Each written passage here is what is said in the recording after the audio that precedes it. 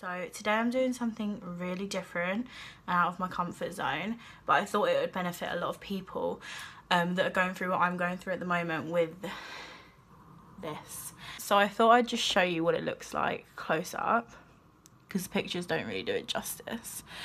It's very red. It's not sore. It's, for the first day it's sore. It feels like a football has hit me in the face on a cold day. Like around my nose and stuff, and here it's like kind of like blood vessels have burst. It's disgusting. It's all over my eyelids, my eyebrows, my cheeks, my nose, but nowhere else. It's just there. So I'm going to show you how I cover it with makeup.